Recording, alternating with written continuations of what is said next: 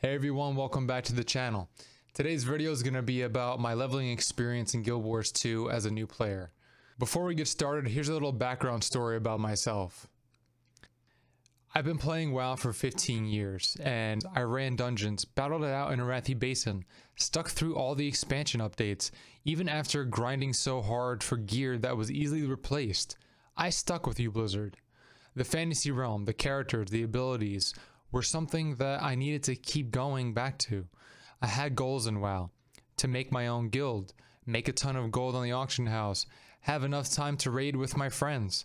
But all that changed when the game turned into a giant checklist for me. Battle for Azeroth really killed the game for me, and turned WoW into a chore, not a fun game. Toward the end of playing WoW, all my friends quit. I ended up making YouTube videos on how to make gold in the game because it was a popular niche to explore and something I've always wanted to accomplish. I've always wanted to pay for a WoW token by running old raids, by getting raw dungeon farms, by farming popular material spots, buying things low on the auction house and trying to sell it higher. All that to make 168,000 gold in order to pay for 1 month's playtime. I created many characters with all their expansion professions and leveled them up so I could sell special mounts and trinkets that were very popular and expensive.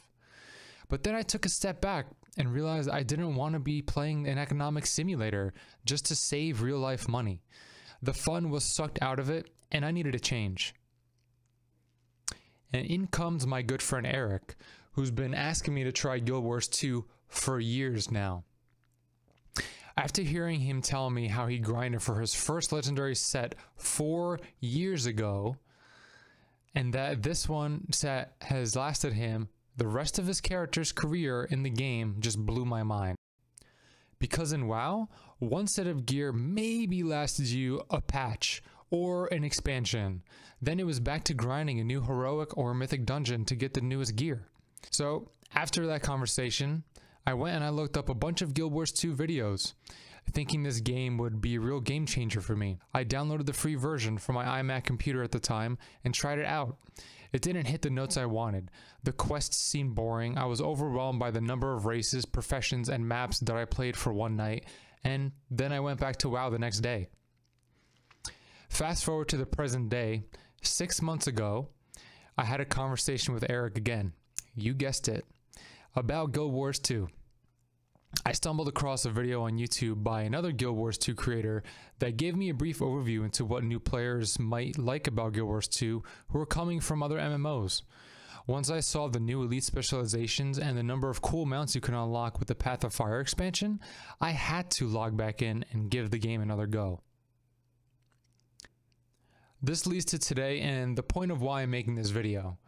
I wanted to create this video to give insight into Guild Wars 2, what it's like experiencing it as a new player and somebody who came from another MMORPG like World of Warcraft.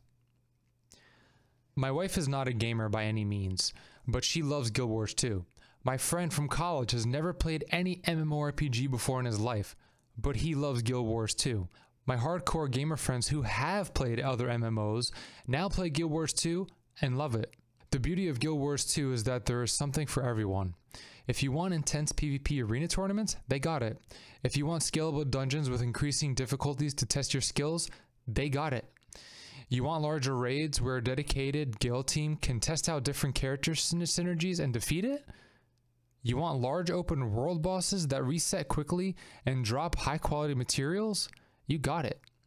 Would you rather decorate custom guild halls, make your character the most fashionable person in your guild to win Fashion Wars custom runway show that your guild mates built from scratch in your epic guild hall? Oh yeah, do that too.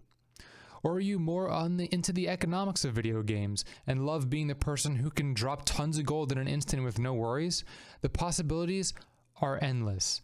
And that is exactly why I was skeptical of this game from the beginning. It's impossible that one game can nail everything right? Well, I was wrong. Guild Wars 2 is the most casual, hardcore game you can play online with friends. This didn't happen overnight, no.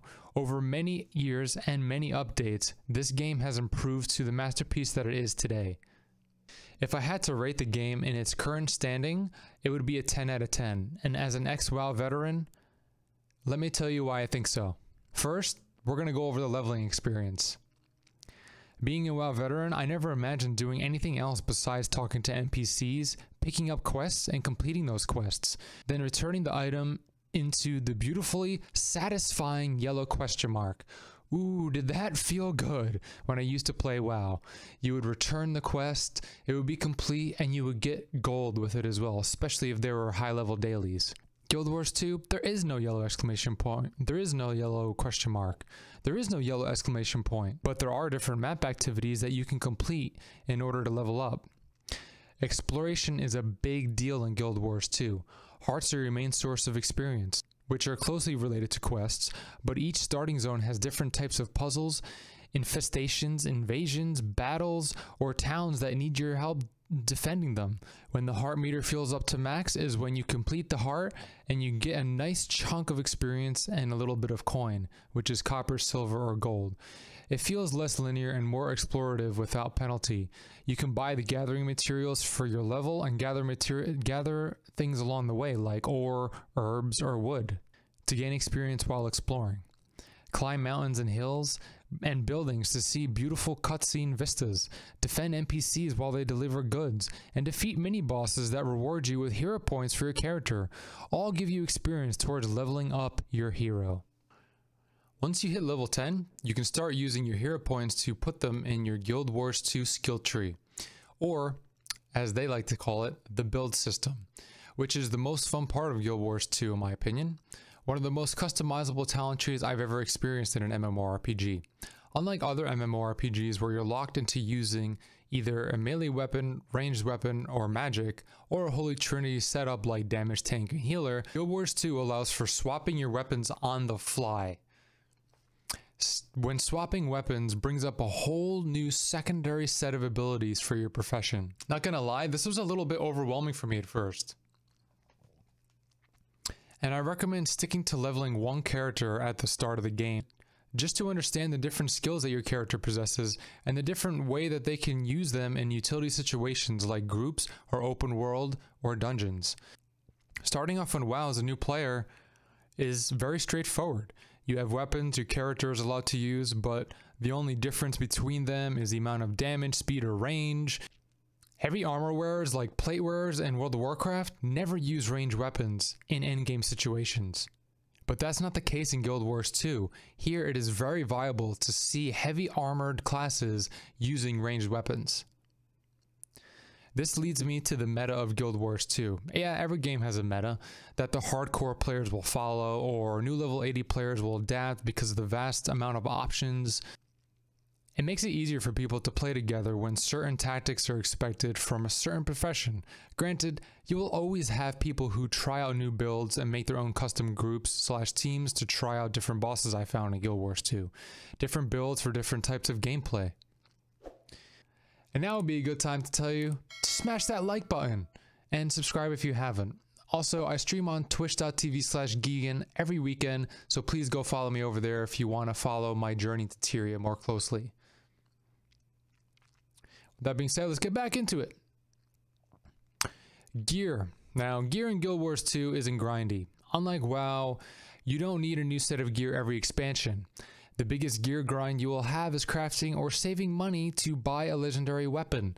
When I hit max level 80 in Guild Wars 2, my friends recommended a set of exotic gear. And I asked what the differences between exotic, ascended, legendary, it was just confusing to me.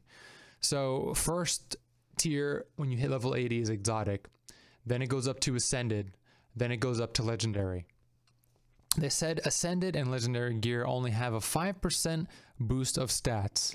So the stats between exotic and ascended and legendary is only 5%. Please, if that's incorrect information, correct me in the comments, but that's what I know at this time. To my knowledge, with ascending gear, you're able to add these things called inscriptions that give you the gear extra procs, like extra stats, extra movement speed, critical chance, maybe it's a hot or a dot, whatever it is. The difference between ascended and legendary gear and weapons are account bound, not character bound. That's not a thing in World of Warcraft. When you get your first legendary weapon, it is stuck to that character forever. unless you are able to have a transmutation on another character to make it look like you have that weapon. But once that expansion is over with, that weapon is useless. In Guild Wars 2, legendary gear and weapons are account bound and they're not character bound. Oh, by the way, legendary weapons in Guild Wars 2 are craftable. All of them. So if you have 3 heavy armor characters, Revenant, Warrior, and Guardian, the piece of gear, the one legendary piece of gear that you craft can be used on all 3. You can also swap stats on the fly with legendary gear, where you cannot do that with ascended gear. So after learning this, of course, the first thing that I wanted to do was use my level 80 character boost from when I purchased the game to boost up heavy armor characters, then grind for a legendary weapon, said my inner WoW player. But I'm not going to, at least not yet. And I don't recommend that you do if you're new to this game either. You see, in Guild Wars 2, it's not essentially about the gear. It's about the horizontal progression, the gameplay with other players, and the fun that you have along the way. It's a casual, hardcore game, and the game gives you as many options and as many avenues as you want to be hardcore. You can grind tons of legendary gear, you can try to fight every single boss, you can try to climb the ladder in fractals and PvP all you want. But you don't have to in order to have and enjoy the game. Unlike World of Warcraft, you are required to do specific quest lines in order to get, say, a trinket or a cloak. Looking at you, Battle for Azeroth. In order to participate in simple things like mythic raids or dungeons, or even like raids. When it comes to Guild Wars 2, it is the most accessible game that I have come across. So a person in exotics is just as viable with somebody in ascended or legendary gear as long as they understand the mechanics of the game. Guild Wars 2 mechanics are very important. Definitely different than WoW. The enemies in World of Warcraft are harder than in Guild Wars 2, but the mechanics are easier. So once you reach that ceiling and understand the mechanics in Guild Wars 2, then every encounter should be okay for you. But you're not going to be stuck behind a gear wall where you need to already own legendary or epic gear in order to even be a part of the raid group. Speaking of mechanics, every class has a heal. Yeah, you heard that right. Every class has a heal. Every class can dodge and support allies, and the split second that you don't use said skill could mean life or death. Long gone are the days of standing in one spot on my hunter or mage going through simple skill rotation in dungeon/raids, relying on my gear to get the boss down properly. In Guild Wars, almost all skills can be cast while on the move. To those of you who used to PvP in WoW, this might actually be a selling point for you. I know I love jumping around, kiting around corners, and trying not to outdistance my opponent while still pummeling them with damage in WoW. Well, that's pretty much every encounter in Guild Wars 2. The combat is super fluid, high speed, and reactive. Depending on the enemy, there are different types of attacks that you have to dodge. Every attack will require you to react in order to survive. In the beginning of the game, you might think it's really easy like I did, but wait until you hit level 80 and encounter your first elite or join the first open world boss that you come across. These will open your eyes to the difficulty and fun which is Guild Wars 2. The last part of this video, I wanted to talk about inventory management. At the end of my WoW career, quote unquote, I was farming for gold. And in order to be productive, you had to have a really organized system where you can sell your items, make sure you have that easy access to all your characters who have different gathering professions. Well, guess what? In Guild Wars 2, every character can gather. Every character that you have can be a gatherer. You don't need a specific profession in order to be a gatherer in Guild Wars 2. In World of Warcraft, you need to actually create a character in order to be a gatherer, preferably a druid, because they can transform instantly, fly around, and they can gather nodes while they're in flight form.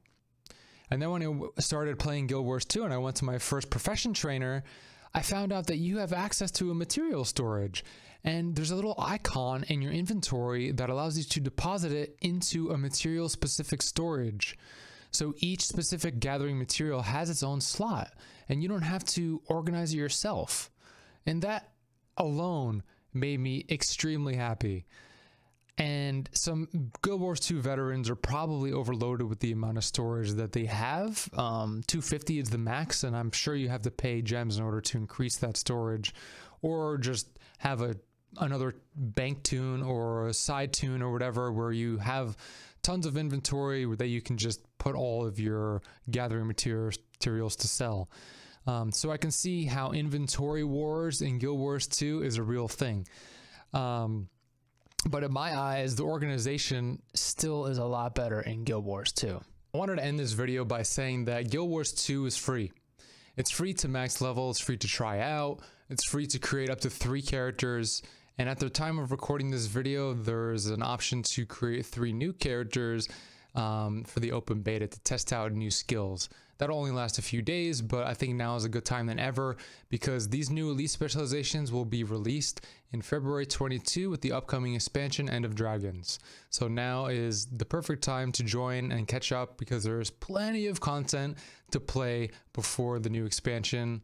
And thank you for watching. Smash that like button, subscribe if you haven't, and I'll see you in the next video.